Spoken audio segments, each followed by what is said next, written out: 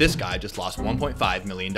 Because even though he caught the second most valuable ball in the history of baseball, Corey Humans botched the whole sales process. But let's back up, because if you recall, last October, outfield tickets to Aaron Judge's potential record-breaking home run game were selling for hundreds of dollars, and baseball fans from across the country were packing the stands with hopes of witnessing and potentially catching Judge's record-breaking blast. And when Judge finally broke Maris's record with his 60-second home run against the Texas Rangers, Corey Humans was the guy lucky enough to catch it. Now, right away that night, Humans was quickly escorted away by security to authenticate the ball and likely give the Yankees a chance to buy it from him. At the time, the ball was said to be worth $2 million, and at one point, auction site Golden Co. even offered Humans $3 million for the ball, but he declined and decided to put the ball for auction months after catching it. And in December, it sold for a disappointing $1.5 million. Now, Humans says he has no regrets about how the whole thing played out, and given the fact that his 15 minutes of fame included his home address being leaked, I'm sure he's relieved that the whole thing is just over with. But still, it's hard not to point out that